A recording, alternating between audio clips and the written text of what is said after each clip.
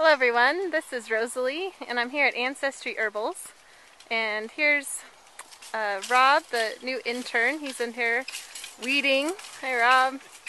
And Lexi's busy at work weeding, as was Chris till I pulled him aside. And Chris is here to tell us about Feverfew. Hey Chris. Hi everybody.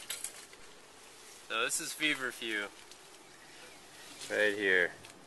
Tanacetum parthenium. Feverfew grows in actually quite a range of conditions here at Ancestry Herbals, as we have all sorts of niches going on. This particular one is occupied by many different plants, and it's kind of surrounded by some tall plants, so the Feverfew is very able to get tall in the garden.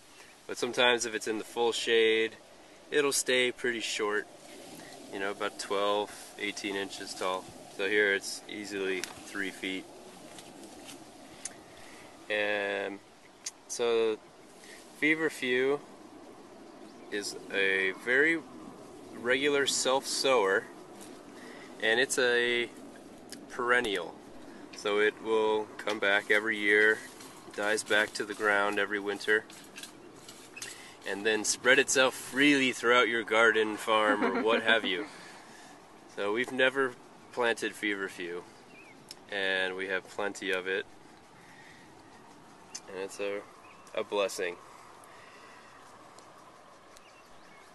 One of the great things about Feverfew is its ability to hold the flowers. So in case you have too much in your garden beyond your herbal medicine needs, you can make some cut flowers and put them on a display in your house and herbal bouquet.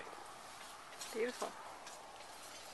So I'll show you where we harvest the Feverfew, because you can harvest it usually about twice a year.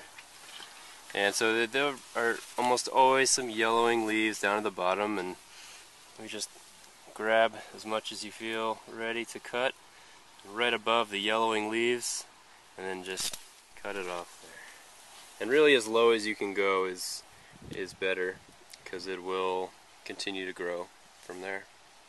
And there is beautiful Feverfew. It smells good, huh? It does.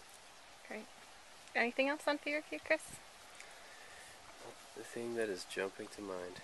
Well, thank you very much for taking some time to show us Feverfew. You're very welcome.